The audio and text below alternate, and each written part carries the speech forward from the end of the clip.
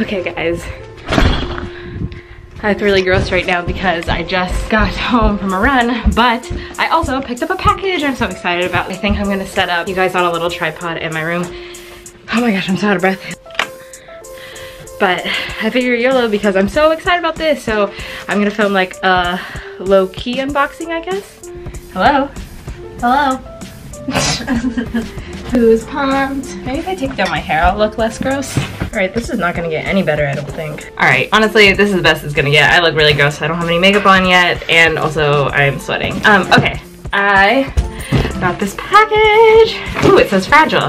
Okay, so let me grab some scissors. Open this bad boy right on up. Like, I feel like you guys have to like see me unboxing to make it a true unboxing, yeah? I'm so out of breath, and I literally ran maybe a mile and a half, maybe.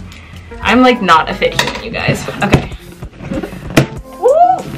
We're opening it. So I got the Morphe 35o palette, which if you're like into makeup more so than the average person, you probably already know what this is. I was thinking about doing a review on it, but honestly there's so many out there, I don't know why I would do that. I'll link the ones that I watched down below. Okay, so the Morphe 35o palette. So the reason that I decided to get this in the first place is because I really wanted I think I talked about this in one of my Vlogmas videos, but long story short, I really wanted the Lorac Mega Pro 3 palette, but I'd just been out of the makeup game too long, and I forgot that like limited edition things are a thing, and also I didn't realize that it was only sold at Ulta. They were only sold at Ulta. And so by the time that I finally decided / save the money to actually buy the palette, because it ended up being a really good deal, like $2 per eyeshadow that came in the palette, because there were like 32. But they were all just warm browns, which are kind of like very in trend right now. And the only way I've been able to achieve this is with my this thing is old, y'all, Coastal Scents 88 Warm palette. I bought this when I first started YouTube when I was in, what, 8th grade? So that's 8 years ago I bought this palette. There's also plenty of reviews on Coastal Scents palette, but like you can tell, like this thing has taken, this is why I can't show it because 3 of the eyeshadows just fell out. I've been really into these 2 eyeshadows. Wow, also my nails are ratchet. My life is a mess. My life is a mess. What's new? But I've been really into these 2 up here because they are warm brown, but they're Coastal Scents quality, which isn't bad. It just takes a lot. There's a lot of fallout, and also it takes a lot more shadow to get the look that you want. Okay, here's the box. Here's the wrapping paper. Opening the bubble wrap now.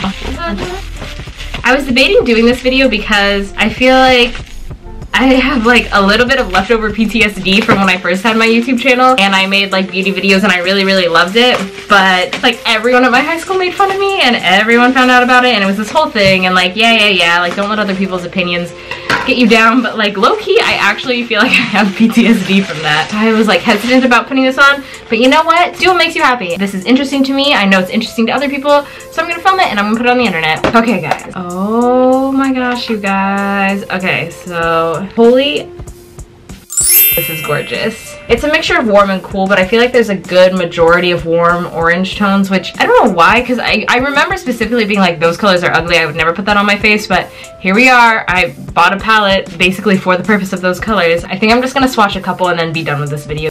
Which one do I want to swatch? Really want to swatch this corner one, which I know has been like raved about. Oh, this looks so pretty. Oh my gosh. Wow, that was like very satisfying. Oh wow.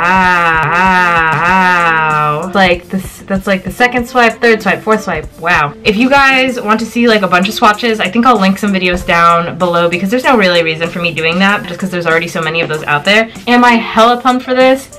Yes, I am. All right, well, I guess this ends this little mini vlog open box unboxing. Is that what the beauty gurus are calling it these days? I don't know. Whatever. I'll see y'all later. Bye.